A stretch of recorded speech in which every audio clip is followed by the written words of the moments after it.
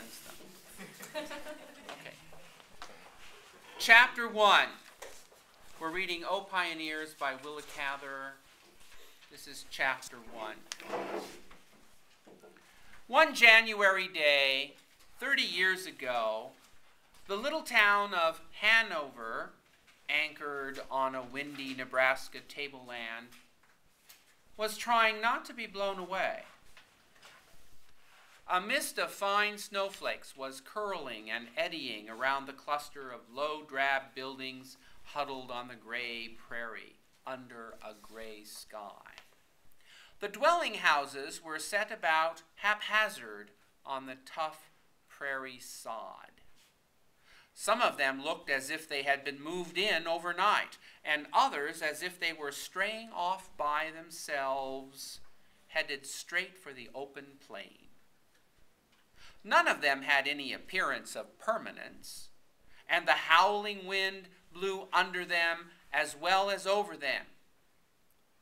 The main street was a deeply rutted road, now frozen hard, which ran from the squat red railway station and the grain elevator at the north end of the town to the lumber yard and the horse pond at the south end.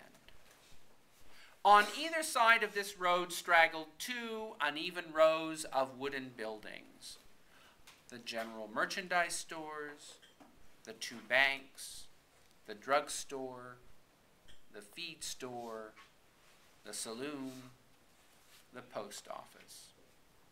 The board sidewalks were gray with trampled snow, but at 2 o'clock in the afternoon, the shopkeepers, having come back from dinner, were keeping well behind their frosty windows.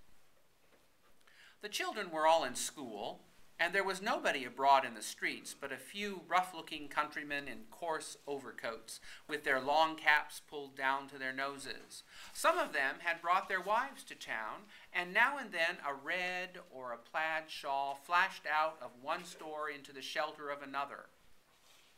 At the hitch bars along the street, a few heavy workhorses harnessed to farm wagons shivered under their blankets. About the station, everything was quiet, for there would not be another train until night. On the sidewalk in front of one of the stores sat a little Swede boy, crying bitterly. He was about 5 years old. His black cloth coat was much too big for him and made him look like a little old man. His shrunken brown flannel dress had been washed many times and left a long stretch of stocking between the hem of his skirt and the tops of his clumsy, copper-toed shoes. His cap was pulled down over his ears. His nose and his chubby cheeks were chapped and red with cold. He cried quietly, and the few people who hurried by did not notice him.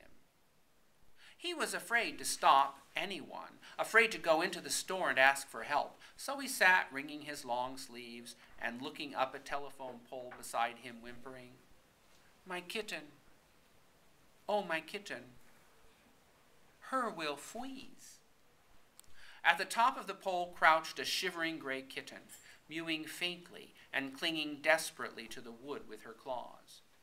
The boy had been left at the store while his sister went to the doctor's office, and in her absence a dog had chased his kitten up the pole. The little creature had never been so high before, and she was too frightened to move. Her master was sunk in despair. He was a little country boy, and this village was to him a very strange and perplexing place, where people wore fine clothes and had hard hearts. He always felt shy and awkward here and wanted to hide behind things for fear someone might laugh at him. Just now, he was too unhappy to care who laughed. At last, he seemed to see a ray of hope. His sister was coming, and he got up and ran toward her in his heavy shoes. Click red.